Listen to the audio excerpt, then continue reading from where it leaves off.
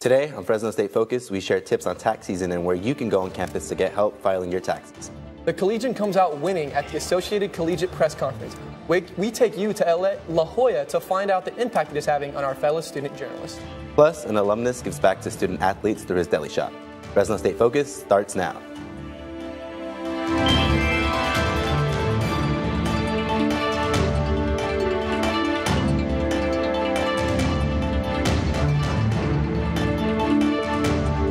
Hello and welcome to Fresno State Focus. I'm Efren Mata. And I'm Maxwell Gallegos. We begin today with an important update on a student who was considered missing for over a week. 19-year-old Antonio Jimenez disappeared 2 weeks ago. His employer, Gazebo Gardens, stayed in close contact with his family and reports he is safe. The family is asking for understanding and privacy on this matter. No matter who you are, no matter where you work, we can all find this time of year to be a little taxing. Catalisi shows us the tips and tricks for tax season this year. Tax season is here, and 'tis the season for getting a stack of W-2s, 1098s, and other forms in your mailbox. For some students just starting to navigate college and work, it can be overwhelming. It's all new. It's hard to make sense of all the information and even what to do. So honestly, the entire process can be pretty confusing.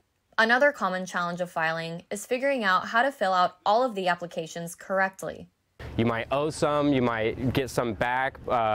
If you do one thing wrong, you could actually be owing a lot of taxes. The good news is, whether you're a parent, a student, or just an average Joe putting bread on the table. Thank you, Joe. You can get help with your dough. Fresno State is one of the few campuses in California that has a money management center.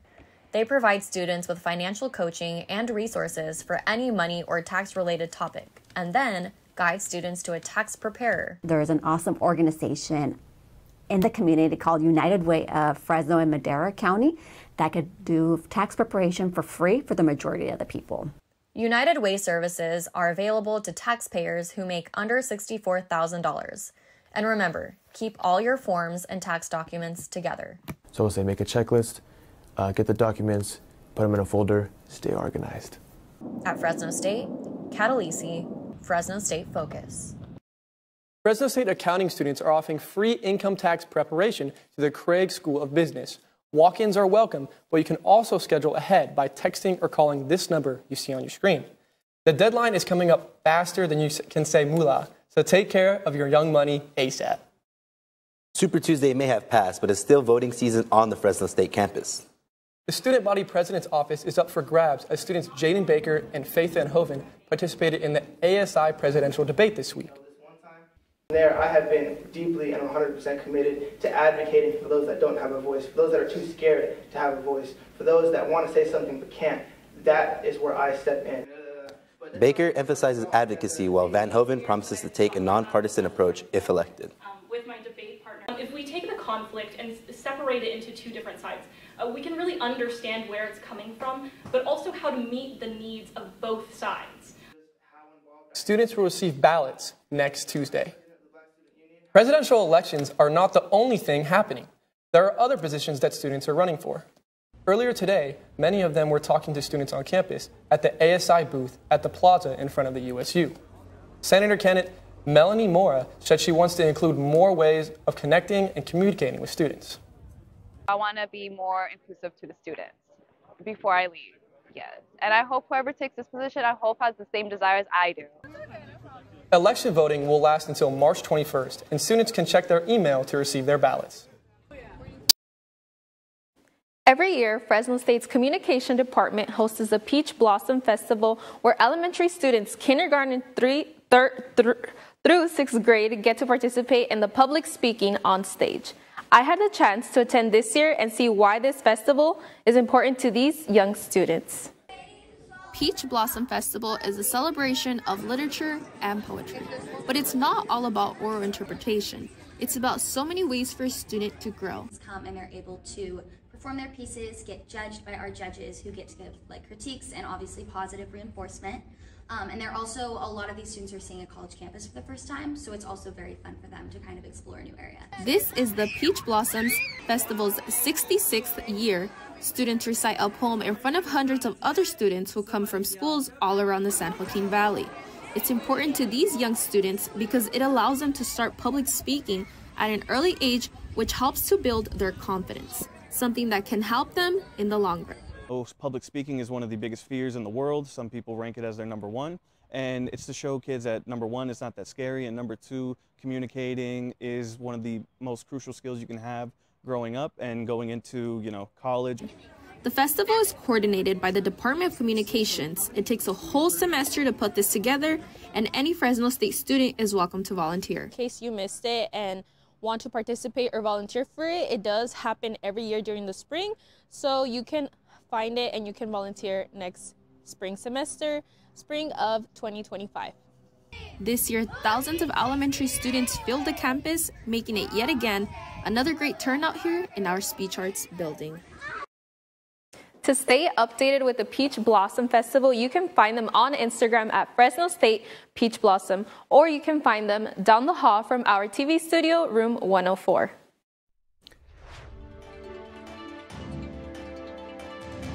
Coming up on Fresno State Focus, ordering food made easier and free food for students thanks to the Student Cupboard. Plus, how to be aware of screen time on our devices and when we should take a break.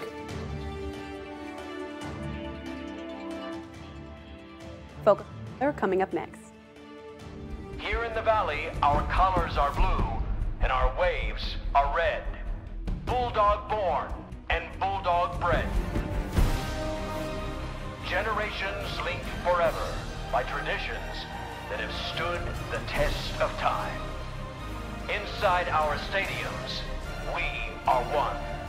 This is our valley, and this year, we're doing it for you. At Fresno State, being bold means committing to something greater than yourself.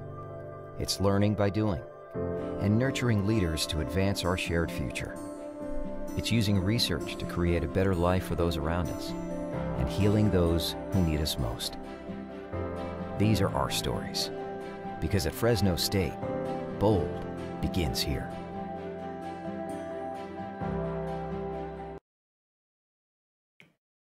Good evening. I'm Summer Reyes with your Focus on Weather. So as you can see behind me, it's a Smith Camp Alumni House where you can pick up your graduation boxes. You can get them from today at 6, tomorrow at 6, and then on Friday from 9 to 4. And now taking a look at our national satellite, you can see that the storm from last week has finally cleared up from Monday and Tuesday, so the weather is pretty nice. Going on to our western satellite, you can see up here it's going to be kind of a small storm coming in, but don't worry, you won't see that this week. It'll be coming next week around Wednesday and Thursday. And now taking a look at today's highs, it's going to be 60s all around, a little bit colder in Mariposa and Shaver Lake, and the same thing for Porterville and then Coalinga. And then for tomorrow's lows, it's going to be in the mid-45s everywhere. And then again, it's being a little bit colder in Mariposa and Shaver Lake, and then Coalinga and Porterville as well, so don't forget to bring a jacket. And then for our air quality, once you look at this, it's going to be green everywhere, So make sure to go out and just feel that good weather, because we don't see this very often. It's going to be very warm. And then for our extended outlook, you can see that's going to be sunny all week. And then for Sunday, it's going to be St. Patrick's Day, so don't forget to wear green and celebrate that fun holiday. And then for Tuesday, it's going to be the first day of spring. All week, you'll see 60s going on 70s, and for our lows, 40s going on 50s. Now, that's been your Focus on Weather. Back to you guys at the news desk. The Associated Collegiate Press held its annual spring conference this past week in La Jolla. Al Scott takes us to San Diego for an inside look at this year's conference. In a world rapidly changing, journalism matters, now more than ever. That was the theme for more than 800 student journalists who came from around the country to participate in ACP workshops. Journalist and Santa Monica College professor Ashanti Blaze Hopkins encouraged reporters to be courageous and push the boundaries. If you know you have a good story that can impact your community, if you know that there is a story that needs to be told, something that needs to be uncovered, be bold enough to advocate for that. The conference featured guest speakers and working professionals of all backgrounds from around the globe. Long Beach State professor Gary Metzger says events like these are the highlight of his year. I get to meet the best and brightest students who are really motivated to want to learn all they can about sports journalism. Metzger says the benefits of the conference are priceless. It's a great opportunity for students to network with other students from other colleges and universities and to network with the professionals. 15 students from Fresno State's newspaper, The Collegian, attended the event, including managing editor Valentina Saldana.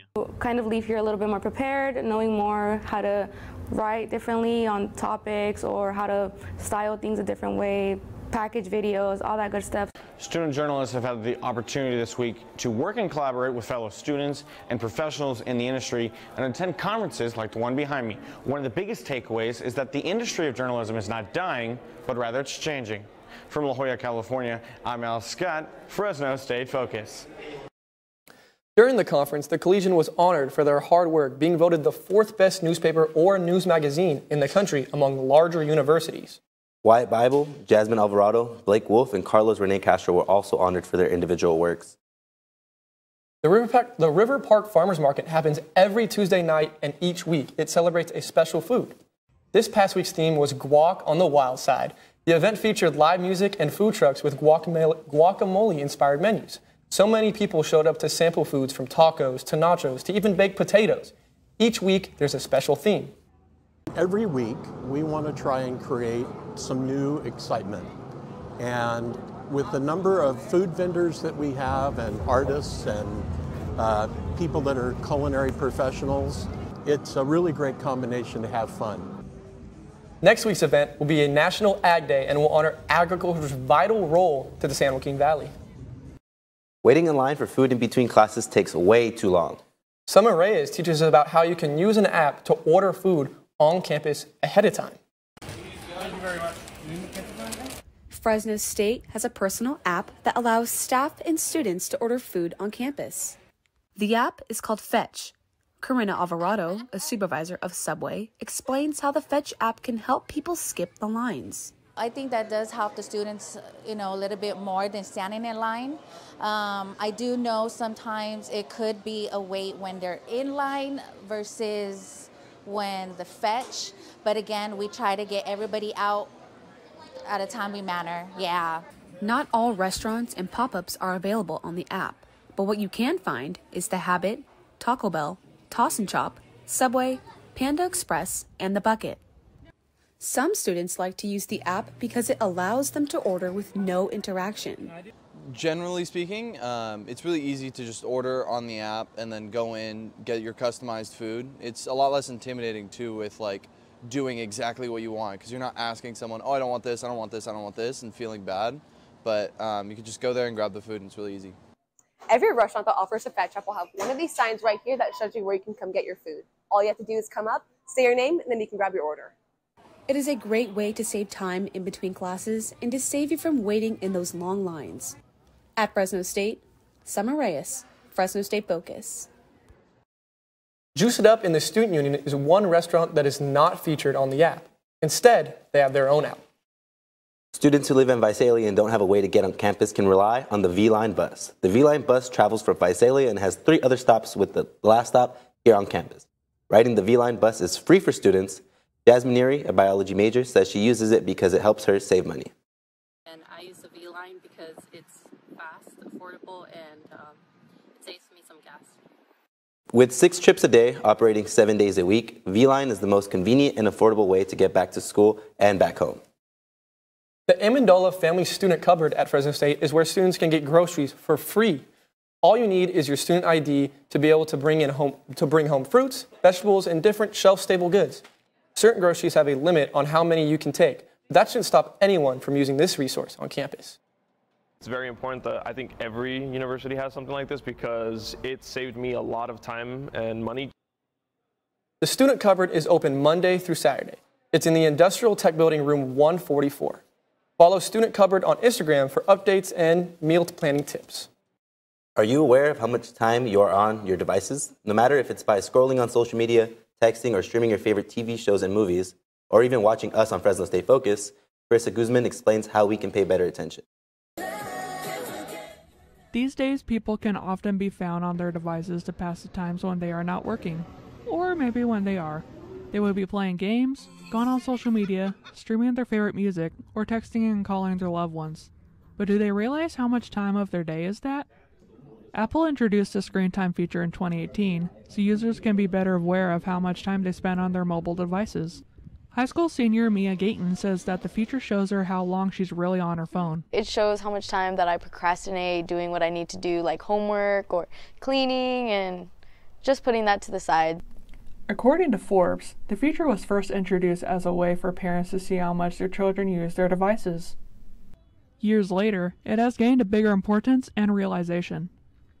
I conducted 2 polls on Fresno State's subreddit recently to truly see what our students' daily average screen time and most to use social media, to where I saw that the highest amount of screen time was 7 to 9 hours, while their most used social media were platforms like YouTube and Twitch. Even when high schoolers know how much time they spend on their phones, college students are just as aware. Senior Caitlin Shapazian says in order to have less screen time, you should take more time for yourself. I think if you just put your phone away for at least an hour or 2 a day and actually focus on yourself and do the things that you love, it'll really help you. An article in the Journal of American College Health found that higher levels of screen time is associated with increased anxiety, depression, and stress. Carissa Guzman, Fresno State Focus. Carissa also noticed in the Reddit survey that students who voted don't use X, Snapchat, or Facebook. Oh, by the way, her favorite social media app is YouTube. Are you still trying to stay on track with your New Year's resolutions? Experts say time, money, and a lack of motivation are some of the reasons why people don't stick with the resolutions. But to stay or get back on track, they say, you should share some of your goals with someone you trust and ask a friend to follow up with you to see how the progress is going.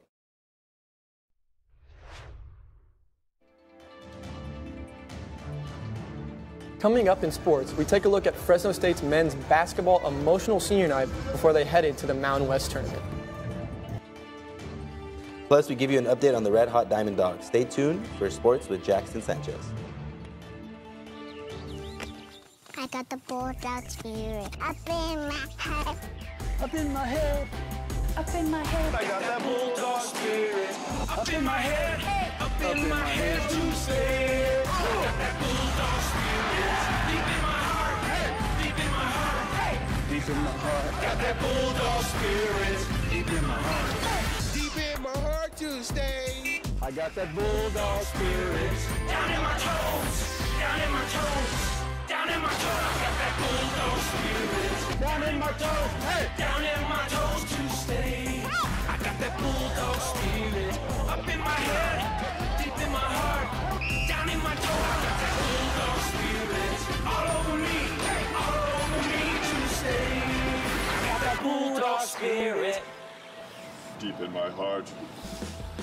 Deep in my heart, deep in my heart. I got that bulldog spirit.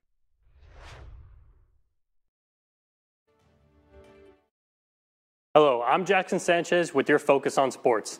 The men's basketball team just shook up Las Vegas after pulling an upset in the Mountain West tournament. The men's basketball team beat Wyoming 77-73. Senior Isaiah Pope led the team in scoring with 22 points. They will now face off against the top-seeded Utah State Aggies tomorrow afternoon at the Thomas & Mack Center in Las Vegas. Let's go back in time for a moment to Saturday night when the basketball team was in action against the Wyoming Cowboys. Matt Gallegos brings us there for the action and emotion. The college basketball regular season has come to a close. This means for some Bulldogs basketball players, it was the last time they would play in the State Farm Center. Fresno State finished up their basketball season Saturday night with senior night, which is more than just basketball. It's connection to this arena, to the city, and to your teammates and coaches.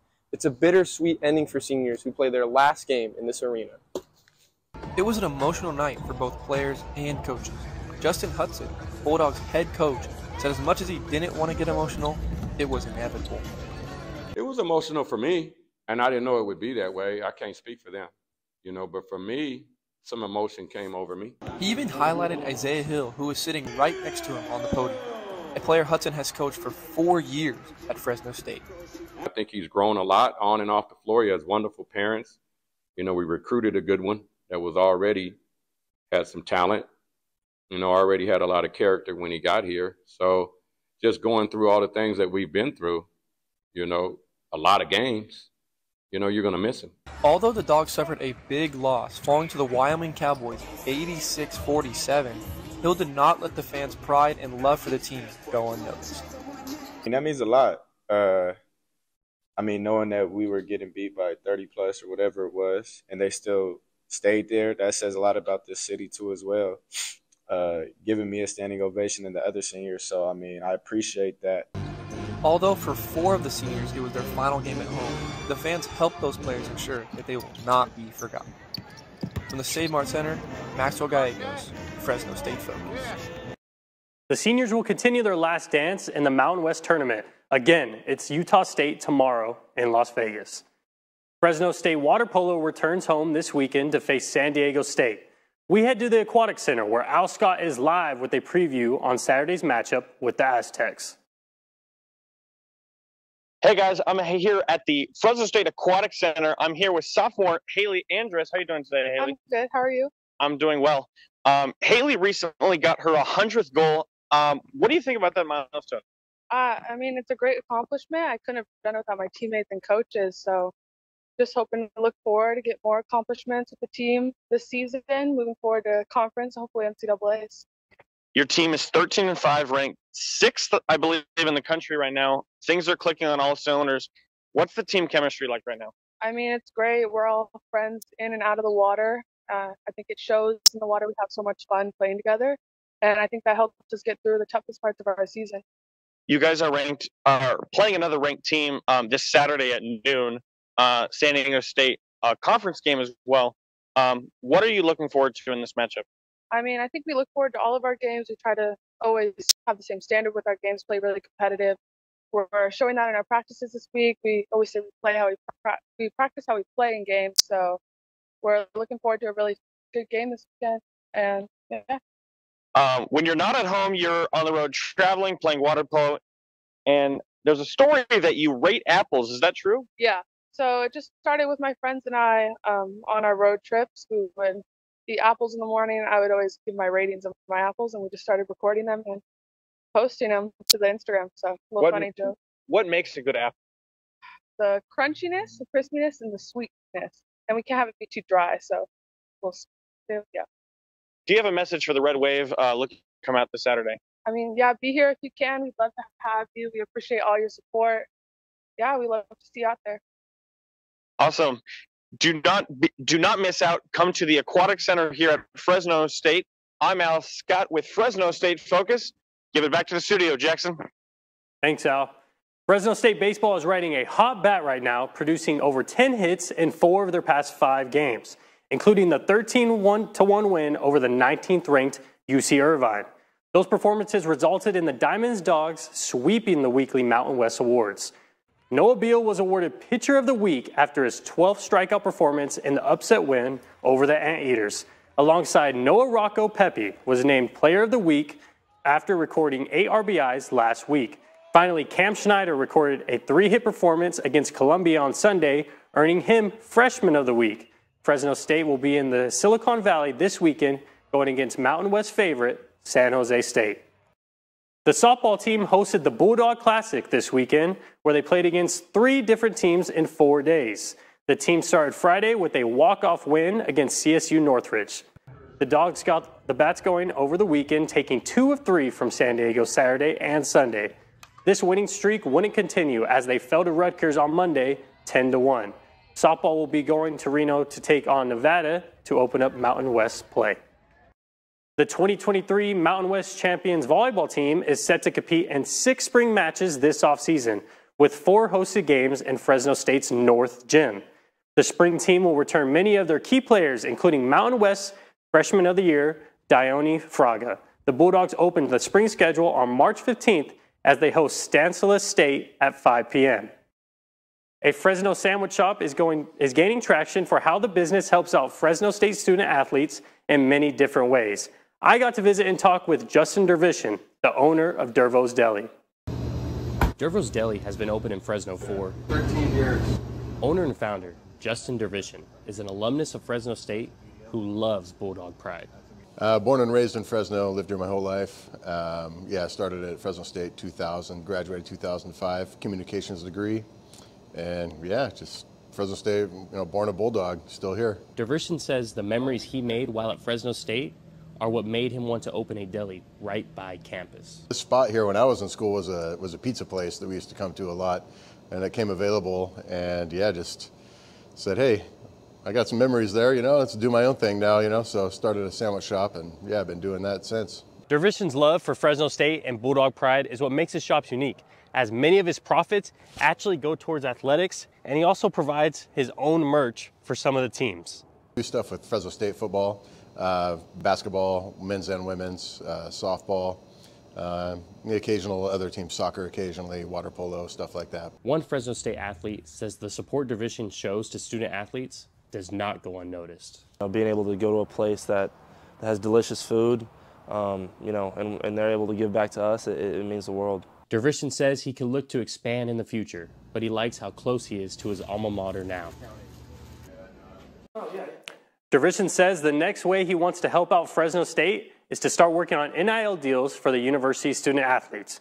And I can attest to this, Dervo Delis has amazing sandwiches. My personal favorite is the turkey bacon provolone. You got to get the bacon mac and cheese. I'm telling you guys, get there. You get a free soda if you're a student or faculty. And it's amazing. And that's been your Focus on Sports. Back to you guys at the desk. One Fresno State faculty member now has her work streaming for the whole world to see. Professor Hanayo Oya produced the documentary series Turning Point, The Bombs, and the Cold War. The documentary is being screened at Fresno State and is now available to watch worldwide on Netflix. Oyaho says, as a Japanese native, it's important to tell the story of atomic bombings, and the series helps viewers know about today's geopolitical issues. If you take a look at today's world, there's a lot of conflicts and war going on. And if you consider these issues as today's issue, you can really understand the background of these events. The documentary series is split into 9 episodes, which will be screened every Tuesday and Thursday during the next couple of weeks. The next screening is tomorrow, and it will show episode 2 of the documentary inside room 191 of the East Engineering Building at 4 p.m. So will you be going tomorrow to this screening? I feel like I almost have to. She's my radio reporting teacher, and you're telling me that my professor at my university has their own documentary on Netflix? I have to go. No, that's cool. That's great. Honestly, I won't be able to make it, but I honestly might have to watch it on Netflix with like a Granny Smith apple or something. right? I'll probably do a green apple, but green apple? You do you. You know what I'm saying? Okay, yeah, shoot. All right, well, next week on Fresno State Focus, we will talk to the fall 2024 ASI presidential candidates Baker and Flores on their goals for Fresno State. How do political science students face the stigma that comes with being in their major? Also, grad art student Jose Soria shows us his art gallery. Thank you for joining us. We'll see you next week.